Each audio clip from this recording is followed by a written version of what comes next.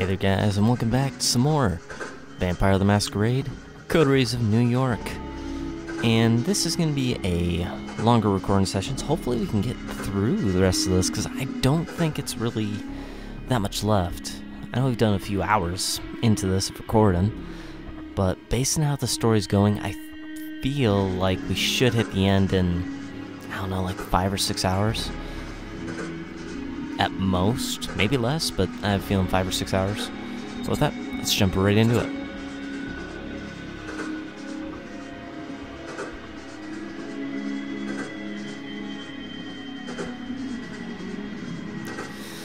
Okay, so we're back at this. Let's focus on Agathon some more. Juno, the notes, you find the mystery of Agathon's research tantalizing enough to pay him a visit. You know what to expect when you return to the small bookstore serving as Agathon's haven. The cacophony of occult imagery assaults you from the book covers displayed on the window, but under the fake facade, there's something real.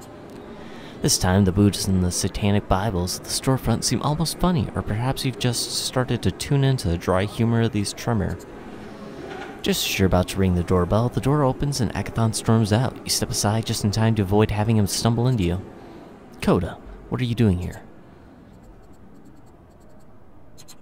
Look, I came to help you, like last time. Okay, fine, you're right. Follow me. As he turns to go, Agathon almost looks pleased that you're here. Agathon walks to his car with you in tow. It didn't occur to you last time, but it's a surprisingly pedestrian vehicle. An aging, mid-sized family sedan. You imagine what it would look like with a baby seat in the back. Opening the door on the driver's side, Agathon notices your look. Laugh all you want, but it's inconspicuous and practical. You sit in the car and Agathon starts driving in his usual careful style. At least you'll never be stopped by traffic cops. It seems Agathon is not interested in small talk.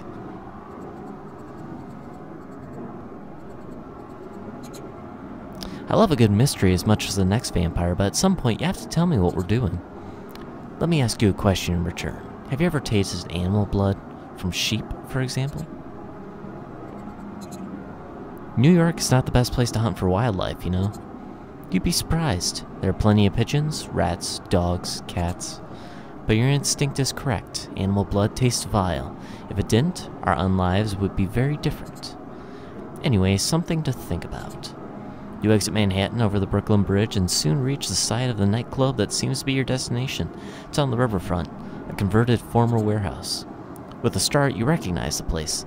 The club where fate latched its cold, grubby hands onto your soul. You wanted to party, but instead you became a monster. How's that for a hangover? After Agathon parks the car, it's time for you to enter the nightclub. You glance at the Tremere evaluating him. It's obvious that this is not his kind of place. There's a good chance the research notes are here. So we're looking for research notes? Yes, that's all you need to know. There's a line into the club. It looks like a popular spot, even if, based on the crowd, this is not exactly a place for supermodels and celebrities. Charm the bouncer. You walk up to the man at the door and smile. Hey, you remember me, right? Mind if we go in? The bouncer looks at you, taken in by your supernatural charisma. It doesn't matter whether he really remembers you or not. Sure, go right in. Have a great night. You walk into the club, ignoring all the people standing in line. The music beats down on you, bringing with it memories of a human existence. The first time you weren't dancing with friends, when you flirted with someone on the dance floor. This time, it's different. You're a predator, and everyone around you is prey. Tightly packed, twitching sacks of blood and tissue. You sense the emotions all around you. Blood tinted with happiness, lust, rage, jealousy, love. A buffet of sensations. Focus. Keep an eye out for trouble while I look for what we came to find. You nod and follow Agathon through the throng, trying to ignore all the warmth, flesh, and circulating blood around you. Eyes on the prize. You came here to help Agathon, that's what you'll do. Agathon wades through the dancing people with purpose, but you have no idea how he is searching for the missing research notes. Perhaps he's using the enhanced senses of a vampire or some esoteric sorcery. At least he seems to know what he's doing. Juno. You swerve to avoid a drunken man who is just about to spill beer onto you and try to see what Agathon is looking at. A young woman, intense, purposeful, a little out of place at the nightclub, just like you and Agathon. Who's Juno? She's Tremere, a renegade. Bad news. The woman, Juno, elbows the drunken man out of her place and points a finger at Agathon's face. Agathon, you traitor. Don't you dare stand between me and what's mine. You look at the woman in surprise. Her appearance stands in contrast with the anger in her words. Juno, you know Aisling will not let you leave with the notes. Perhaps she won't let you leave at all. Juno pulls close to Agathon's face and stage whispers loudly enough for you to hear her over the music. You're still so brainwashed that you care about what Aisling fucking Sturbridge wants. I'm done jumping through her hoops. I don't know what I saw in you, Agathon. You're such a lapdog.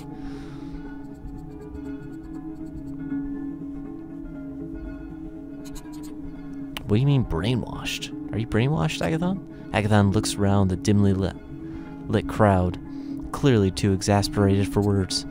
That's what they do in the pyramid, recruit us into loyal little soldiers for the Council of Seven, but no more. It's not the same thing as brainwashing. I work with Aisling out of my free will. Are you seriously telling me that Aisling asked your permission before she turned you into a fucking vampire? Agathon winces visibly at the word vampire. Fortunately, the loud beat of the music drowns out Juno's voice. That would make her unique among her kind. They sure as fuck didn't ask me. Actually, many vampires embrace only after asking for permission.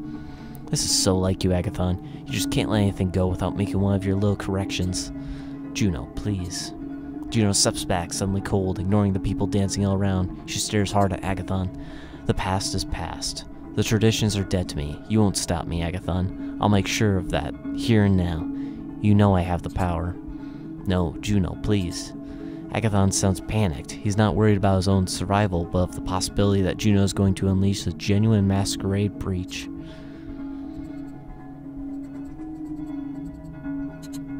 Look around you. We're in a crowd of humans. If you start something here, it will be a masquerade breach. Catching on, Agathon joins in to support your argument. If you break the masquerade, it won't be just Aisling Sturbridge who has it in for you. It'll be Kadir. Juno looks hesitant, worried. After a moment, she backs away. Alright, you assholes. I'll play it cool. She slides into a dancing crowd. You see her move amidst the people, but it doesn't look like she'll start a fight. Give me a few seconds and I'll verify if the notes are here or not. You idle among the dancers and Agathon prowls clumsily out of place in the throng. Finally, he comes back to you. They were here, but not anymore. The ritual I performed is very reliable. We can go. Juno will probably waste some time trying to find the notes here, and that'll give us an edge. You leave the nightclub. Outside, you walk to Agathon's car and drive back over the Brooklyn Bridge to Manhattan, heading for Agathon's haven. Juno mentioned some very personal things. I trust your discretion is not discussing those things with Aisling. Your love life is your business. Thank you. After a while, you reach Agathon's haven and he parks the car. You walk to the occult bookstore and Agathon invites you inside. The smell of incense assaults you as before, making you grateful you don't have to breathe. You follow Agathon upstairs to find Aisling Sturbridge in an armchair reading an old book. She puts a bookmark in place as you come in. You were successful, I hope? No, I'm sorry. Notes were there at some point, but not anymore. That's a shame. I hope you don't run out of time. How did Sophie's little protege do? Agathon turns to look at you. Well, surprisingly well. That's a surprise. I'll have to compliment Sophie on her choice. We met Juno. Fortunately, she couldn't find the notes either. That's interesting. The High Regent turns to look at you. What was your impression of Juno, fledgling? Either driven or angry. I'd say angry. She was very angry. I don't know what you people did to her, but she's pissed. What we did. Careful now, fledgling. She made her own choices, bad as they were. Anyway, I have some things to discuss with Agathon. Run along now. You leave the occult bookstore, the cheesy, mystical music still in your ears as you walk away. You wonder about what happened with Juno. Why is she so anxious to leave her clan? Can she really do that? Could you leave Sophie's service if you wanted to? The hunger calls to you. You find yourself among the tall buildings and sprawling streets of New York City and can't help but, oh, okay, doing this again. People pass on, need to assault anything with a pulse and drink deep from the lifeblood. Compose yourself, rational mind. Fearing a breach of the masquerade. Need to quench this hunger before it overtakes you and makes you lose control.